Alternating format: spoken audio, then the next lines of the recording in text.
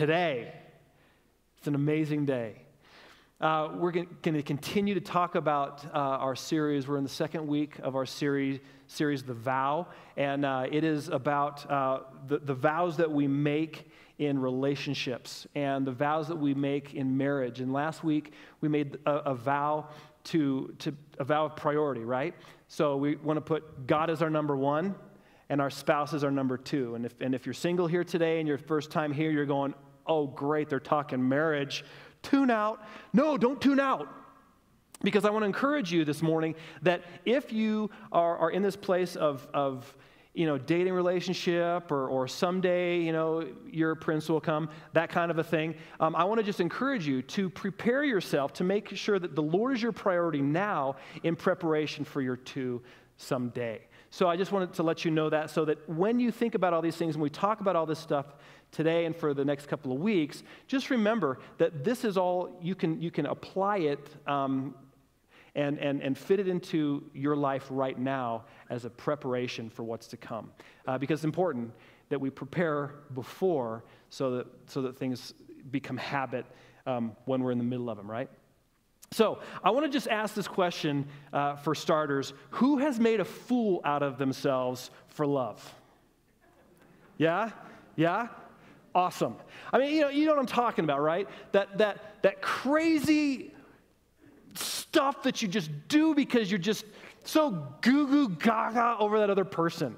The things you're willing to do. I just remember a few times that Jill, when we were dating, she was like, I just love walking in the rain. She doesn't love walking in the rain. I don't love walking in the rain. But for some random weird reason, we were dating, she's like, let's go walk in the rain. And I'm like, okay.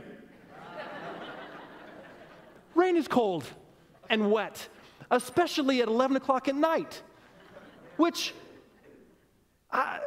you stay up later than you normally do, right? When you're in that dating time. It's like, who stays up till 1 o'clock in the morning and then goes to work and gets ready to teach Sunday school on the next day? I mean, this is just crazy stuff. You're like staying up till 2 or 3 o'clock in the morning, just hanging out because you can't get enough of the other person. You just want to be in the, yeah. Do goofy, crazy stuff. I mean, you might drive overnight to go see that person or spend all of your paycheck on that concert, or that your girlfriend or boyfriend really loves. You sit on the phone forever going, you hang up. No, you hang up. You. I can't, you. It's so goofy.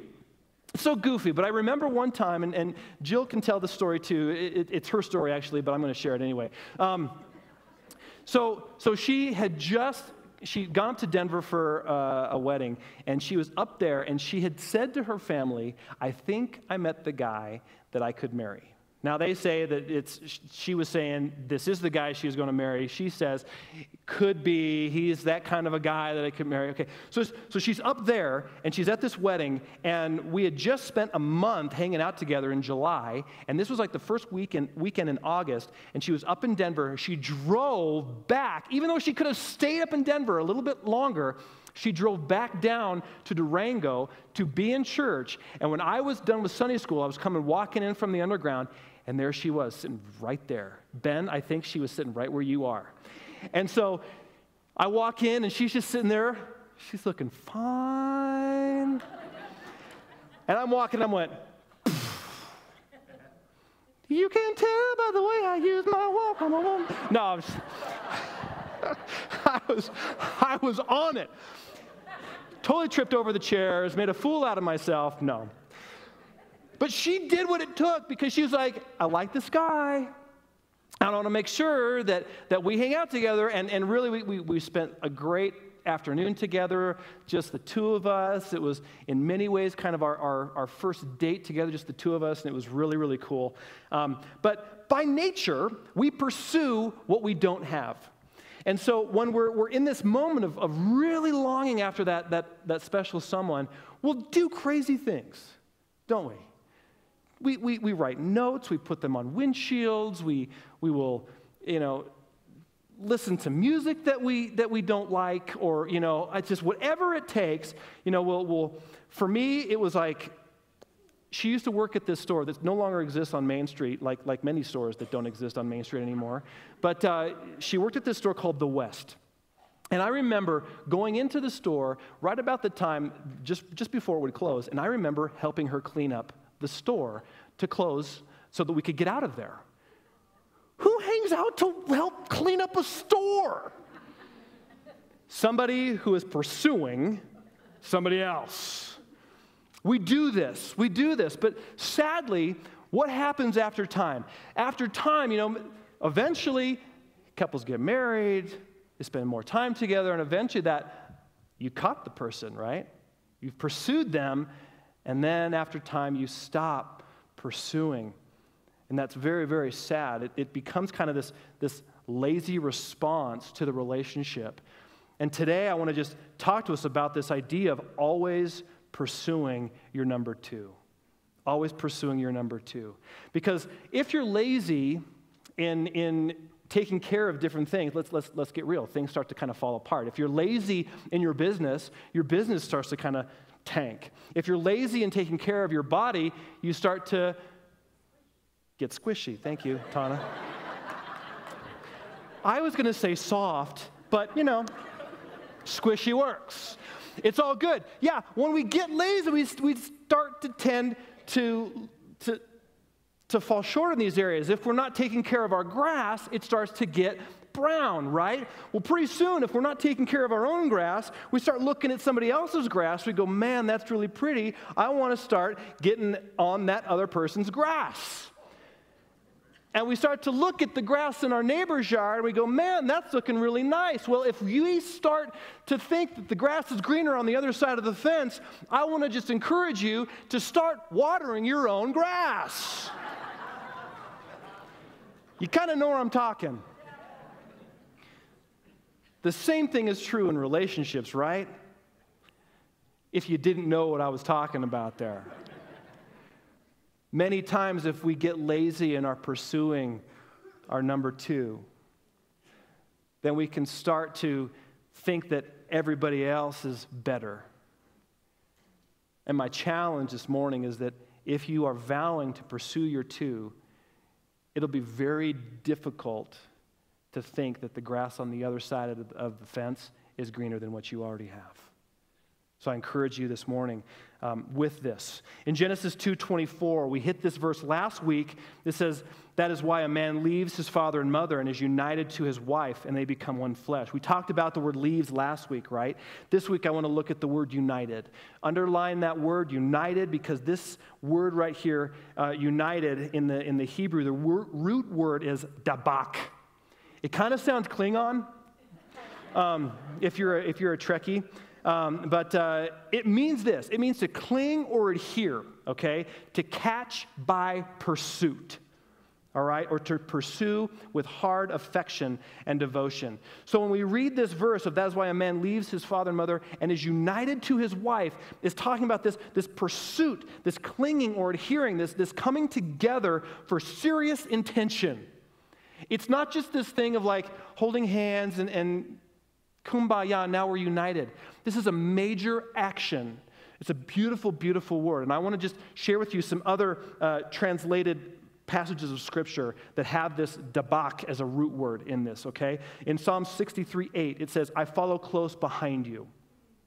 All right?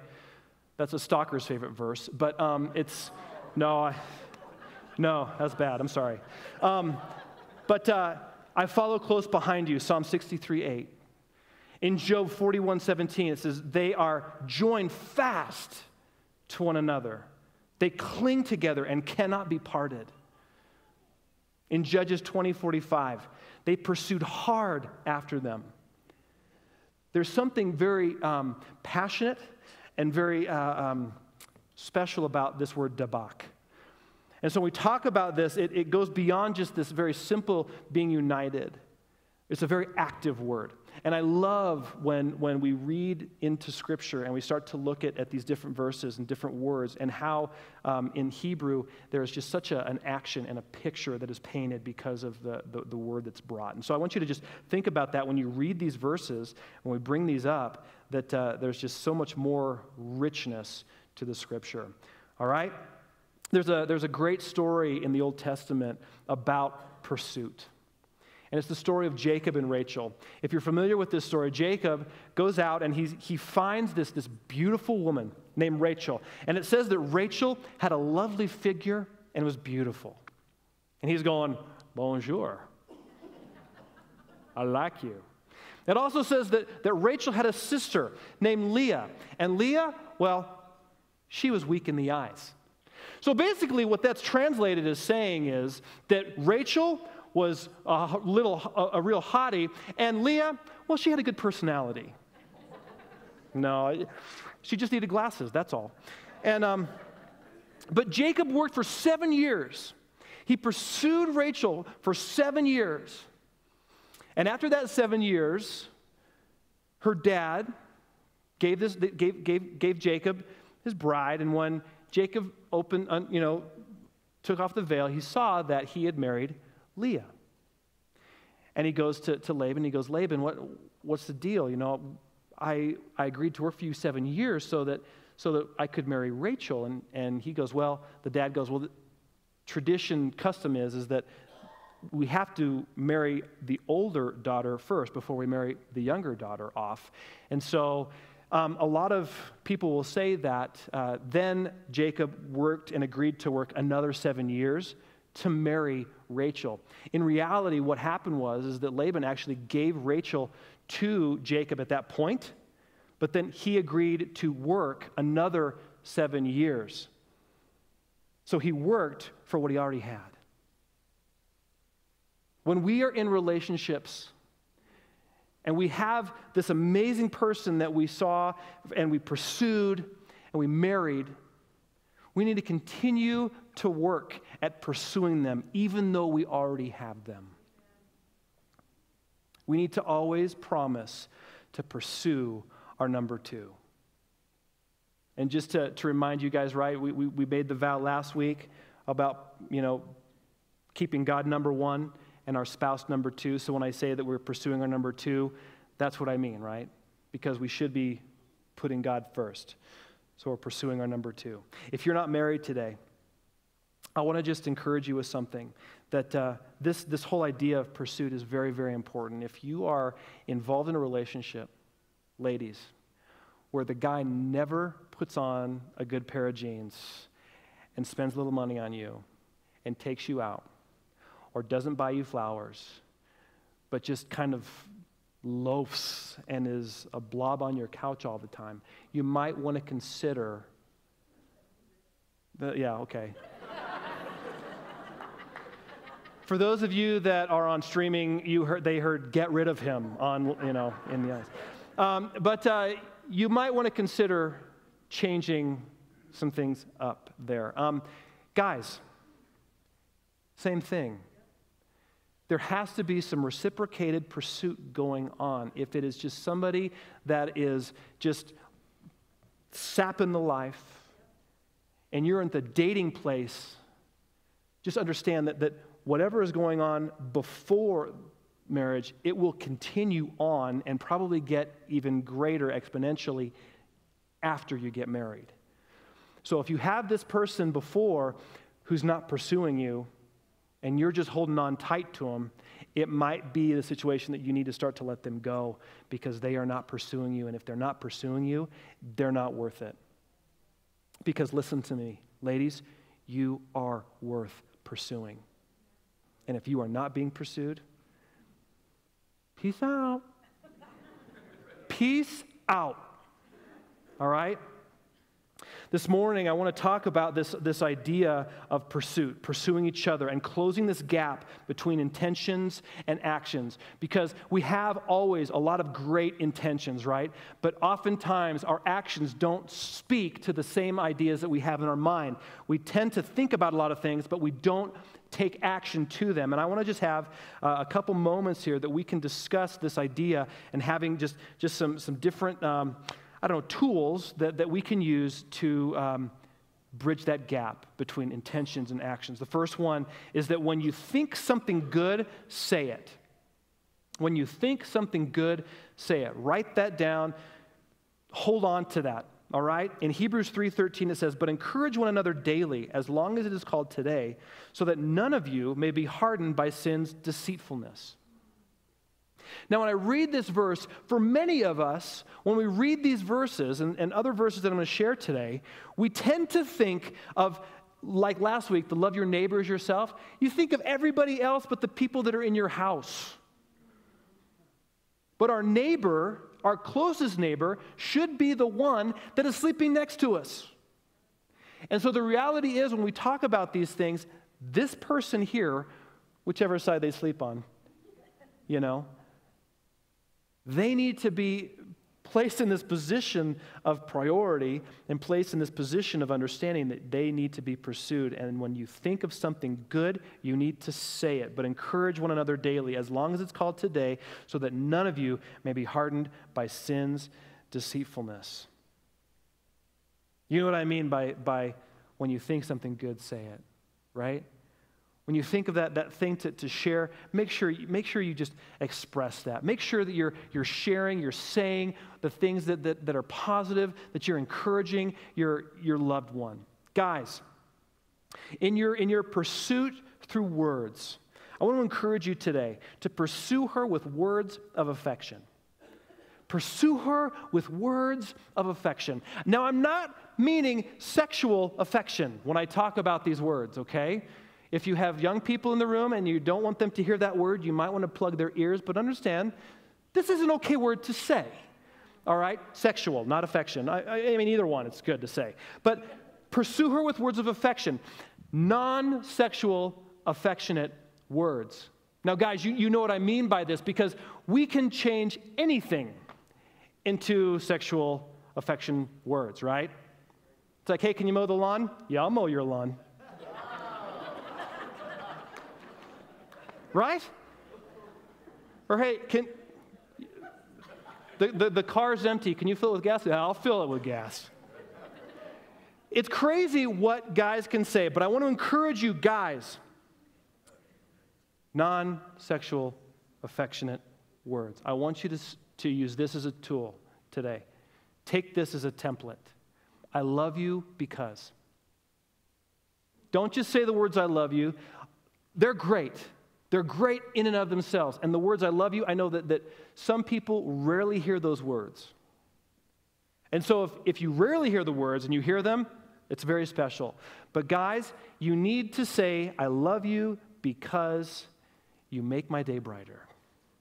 I love you because whatever it is, you're so much fun. I love you because you're so self-sacrificing. I love you because of the way that you raise our kids. I love you because you are my best friend. I love you because you honor God. Whatever it is, I love you because fill in the blank. Guys, pursue your ladies with words of affection. And ladies, pursue him with words of affirmation. We guys need to hear that we did a good job. We're kind of like a golden retriever. Okay? If we bring you a stick, tell us we did a good job. We need to hear it. We need to hear that what we did was well done. I got to tell you, I like hearing that I spoke a good word. But when Jill says to me, man, that was really good today. Woo! When she comes up to me and she goes, you know, Mark, I really loved how you did the dishes. That was awesome. Yeah? I can make them cleaner. She knows all these tricks. And I hate it. Don't tell him what he's not. But tell him who you see him becoming.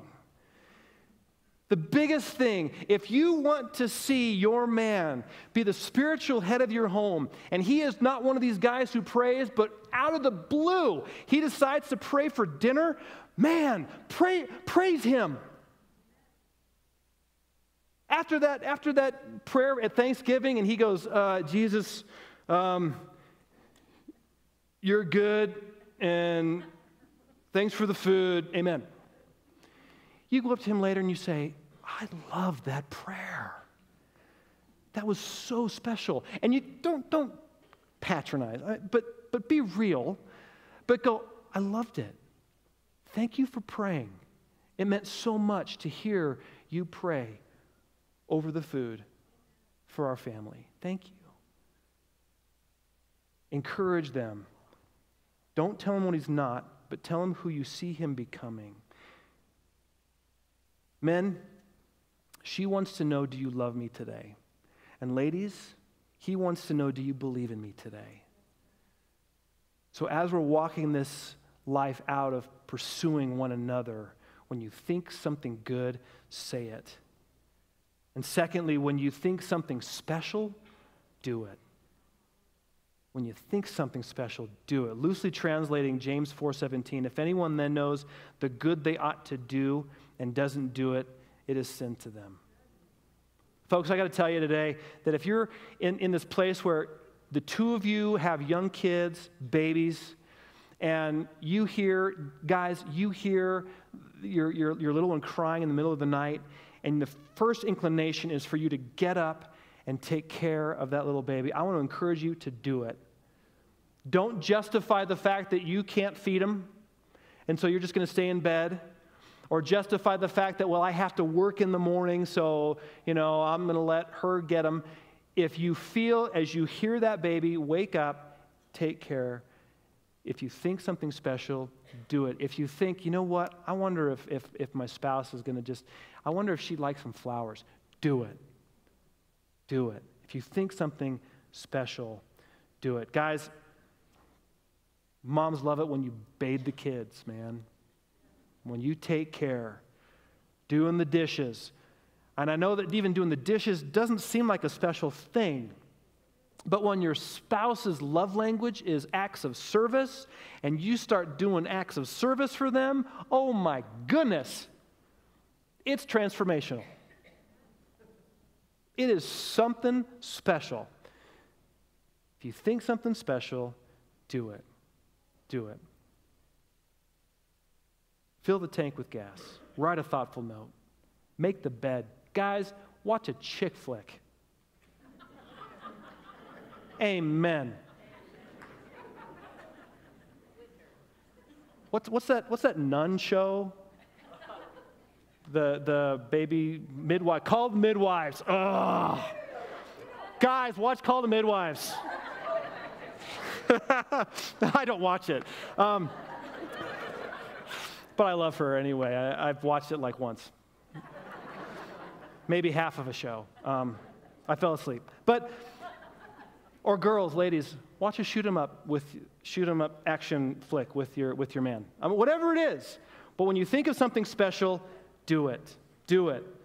Do something your spouse loves. If your spouse loves to golf, I want to encourage you to go golfing with your spouse. If your spouse just loves holding babies and serving in kids ministry, then I would encourage you, guys, go with your spouse and serve in kids ministry with your wives. I got to tell you, there's something so cool when I see a husband and wife, a couple, serving together in our kids ministry. It is a very special thing. And just to give a shout out, I saw some couples this week serving in just Adventure Bible Camp and doing that together, and it was such a cool thing to see these couples do it, and it was special. So anyway, if you think of something good, say it. If you think something special, do it. And when you want something different, be it. Be it. If you start to think of these words and say these words in your head, well, man, if she would only, or if my husband would just, I want you to understand something. The only one that you have control over in your life is yourself. Honestly, you don't have control over anybody else. You may think that you can dominate or you can do all of these things which are completely wrong. But the only one that you have control over is yourself. So don't gripe about what your spouse is not. Instead, continue to grow into who you are supposed to be. What do I mean by this? Well, let's say that your spouse is constantly on their phone. They're texting, they're surfing the internet, they're looking on Facebook, they're Instagramming, they're doing all of these things. I've heard of one couple where the husband was constantly doing this and constantly on his phone, just super busy all the time. And the wife, instead of getting after him saying, "You're always on your phone. Just get off your phone. Engage with the kids." She put her phone away. She didn't get on her phone. And she started really pressing into the relationships with her kids. She really started to engage in the needs of her husband. She started to engage in the needs of the kids. She didn't engage in the needs of her phone, but she started to really actively pursue the relationships that were in front of her. And in response to this, her husband, seeing that she had put the phone down at dinner time, that the phone wasn't around in the evening time, that the phone wasn't involved in anything, he began to recognize this, and he started to put the phone away himself. I know of a couple in this church that actually, if they were here today, I was going to have him come up, but he wanted to improve in their marriage relationship. And so he asked his wife to make a list. And she put down stuff, and he thought things were good. But then she started to write things down on that list, and he goes, "Wow, I'm actually not doing that. I'm not doing that great." But he started to do the things that he could do to be different, to make the relationship alive and exciting. He put in the work. He pursued. He didn't just let his grass die, but he started to water his grass, and he started to pursue his wife. And I got to tell you that their life together in marriage is richer and more fulfilling than it's ever been. And he will tell you that because he put in the work. He decided that he would be different. So I want to encourage you this morning to do these things. I want to invite the worship team back up. Guys, this is a big deal, and this is not just something that we're talking about marriage and just trying to form some scripture, put some scripture into this. This was modeled first by Jesus. All right? And when we read about what God did, what God so loved the world, right, that he gave his one and only son. When we talk about this stuff, and Jesus talks about the shepherd who leaves the 99 to go after the one, understand that there is a desire in God to pursue his loved ones. And he doesn't just stop when you give your life over to the Lord. He continues to pursue. He continues to go after. He doesn't just leave you alone because he loves you. He sent his son to die for you. That is a passionate pursuit. You know, for the past couple of weeks, we've sung this song about the reckless love of God. And I have to tell you, like Mark Jones has shared, we're not going to sing that song today because we have sang it for a couple of weeks. But here's the thing with that song that has changed my heart. You hear it on K-Love right now. I mean, it's a popular song. But I was so frustrated with it because I was like, God's not reckless. God is a God of order.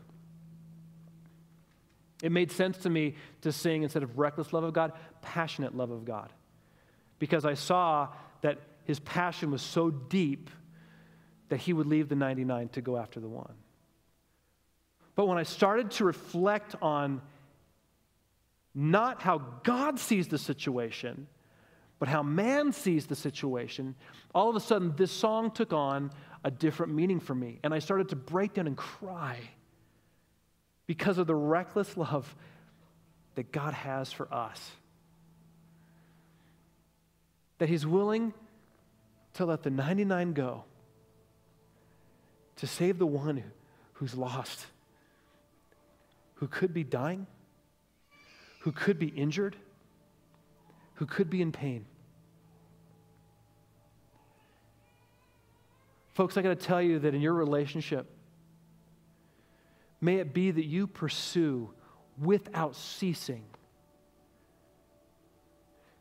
as God demonstrates to us that He pursues without ceasing. Hear this morning, because I want you to understand how much the Father loves you. And because He loves you this much and He has mirrored this to you, I would hope that you begin to think about in your own life how you can pursue. How you can pursue. To get what you've never had, you must do what you've never done. If you decide and you want to have that deeper relationship with your spouse, I want to encourage you to start pursuing again. And if you've done things in the past, but you've slacked off on them, to get what you once had, you must do what you once did. If you are in that place, I want to encourage you to start committing to your spouse. Revelations 2:5 says, remember the height from which you've fallen, repent and do the things that you did at first. Go back to those things. Go back to the wooing. Go back to walking in the rain at 11 o'clock at night in the middle of the street, holding hands. If that's what it takes, if that's what it takes, if it means you're writing a love note on a sticky note for your spouse in the morning before you go to work, do it. Do it. If it means that you actually get up and wash the dishes for the first time in a long time, do it. If it means rubbing feet, man, that's real love right there. Do it. If you want what you once had, do what you once did. And to get what you've never had, you must do what you've never done. I want to encourage you this morning in these ways to pursue. You made a vow to put God first and your spouse second. I want to encourage you to make a vow today. Make a vow today to pursue your number two. As I was listening to Mark's message, I was thinking of something I actually shared with the volunteers this morning, and I want to quickly share it with you. How many of you wear glasses, contacts, or have had LASIK surgery at some point? Anybody? Okay. When I was 17, I was senior in high school, I was sitting in a chemistry class, and there was somebody, and I turned to the guy behind me, and I said, this teacher has the worst handwriting of anybody I've ever seen. I can't even read what he's saying. And the guy behind me said, you need glasses. I can read the board just fine. And I was shocked, because in my world, the professor or the teacher was the one that was wrong, because I only knew what I could see. That was wrong. I also want you to know that as a driver, I thought they made the signs too small for all of the street signs. I thought, that's ridiculous. Why don't these people know to make bigger signs? You guys, we approach marriage that same way.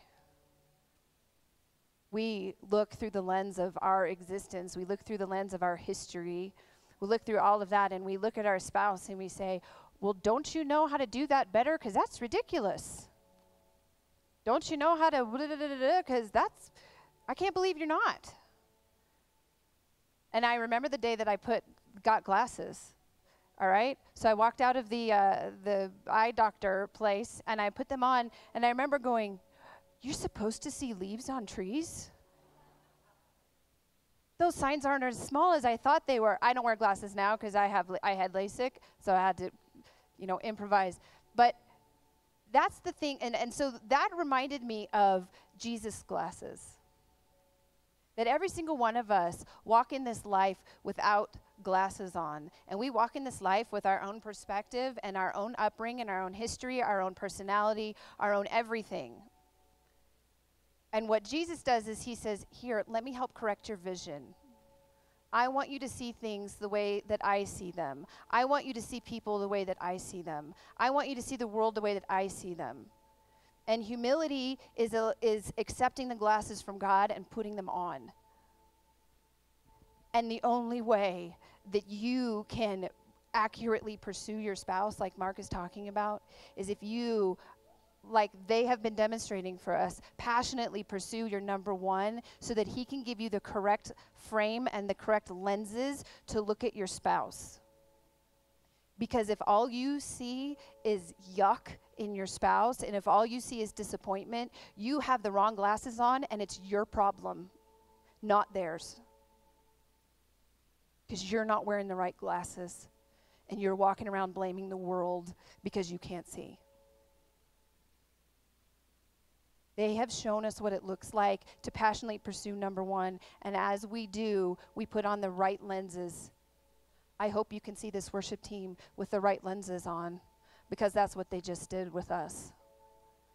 And I hope that you can see one another in this church with the right lenses, because even in their brokenness, even in our brokenness, there is something incredibly beautiful that Jesus wants you to see about other people. But you have to be humble enough to say, I need glasses, and I'm willing to put them on and use them.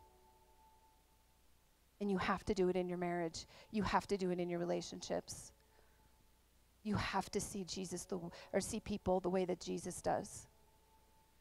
Otherwise, we will continue to blame the teacher for his terrible handwriting, and the sign makers for making the signs too small. So Jesus, we want to come to you, and we want to thank you, Lord, for what you have spoken directly to our hearts today. Father, forgive our pride. Forgive our pride at thinking that we are the ones that see the world correctly, when it's you who sees this world correctly. Forgive us, Lord. Forgive me, Lord, for my arrogance in believing that I know the right way, and I'm positive it's the way Jesus would say to do it. God, I can only look through my lens. I am helpless to see people without your help. I'm helpless to see Mark the way that he truly is without your help. God, I pray for the people in this building right now that you would give us eyes to see. You would give us the correct prescription, that we would be willing to admit that we can't see quite as well as we think we do.